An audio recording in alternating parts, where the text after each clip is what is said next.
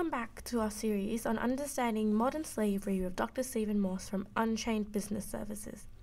In today's podcast, we discuss the real goal of the Modern Slavery Act. So Stephen, can you share with us about what you think we can expect the Modern Slavery Act to achieve? Sure. Well, the purpose of the Modern Slavery Act is to stimulate business leaders to create companies that excel in doing good in our world. The law is designed to stimulate the market towards social action that is beyond a CSR strategy. The Modern Slavery Act calls upon business leaders to look at their own company DNA, to consider how they operate, buy and sell, both here in Australia and overseas. Well, that seems like something that could take time to implement. It certainly will. The Modern Slavery Act is not just another layer of compliance. It's not just another tick-the-box scenario, and it's simply not an auditing process. It's about culture change, internal change and external change. It encourages leaders to improve the way they do business and to see their supply chain as an investment, an opportunity to do good and to help others to thrive. Do you think this type of change is possible? Yes, I do. I'm a believer in change, but I also think that a change in culture can only happen over time when people apply themselves to that change over the long haul.